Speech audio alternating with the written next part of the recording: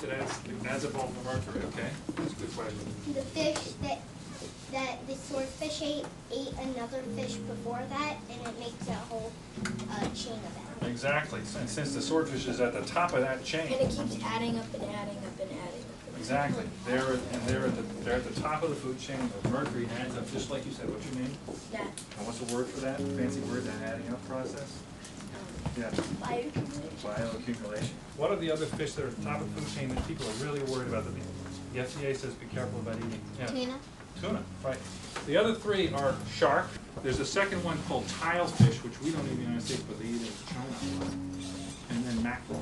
Tuna is the one you have to be careful of because that's the one people eat a lot of.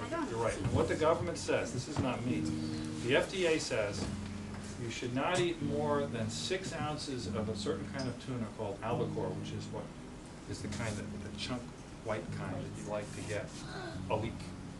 Not more than 6 ounces a week. Now, how much is 6 ounces? Would that be like? That's like that big. Yeah, that's like kind of like one sandwich, one tuna fish sandwich a week. Let's go to the next question. How do we measure the mercury in the fish? Maybe they do tests on different fish from the same species and see how high the mercury level is for each of them. Exactly right. How would you test yourself for your mercury? Oh, I know. Go ahead.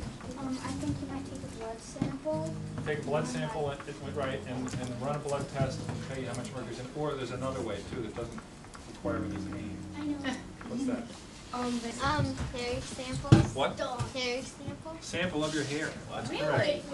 You can, if you look and take a sample of your hair, you can send that off for analysis and it'll tell you how much mercury is. Now why is it better to get a blood sample than a hair sample? Because hair samples it tells mercury like from a really long time ago. Exactly. But blood samples tells recent mercury. You got it exactly right. Now we discovered at Oceana another interesting source of mercury in the environment that we've been talking a lot about.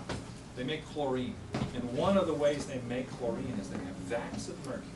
Big vats, like as big as a table over there, filling a whole big room. They put sulfur into those vats and they put electricity into those vats and that makes a chlorine gas. And they capture the gas and then they sell it. And we did a study where we showed that a lot of that was leaking and spilling.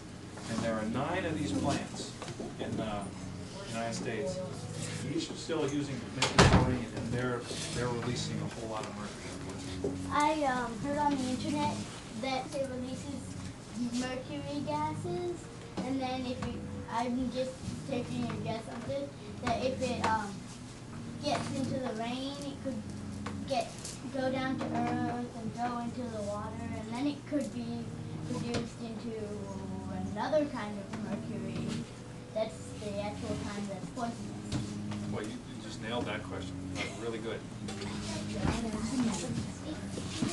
least inform people, they will at least know what's happening, which will give them a chance to decide whether they actually want to care.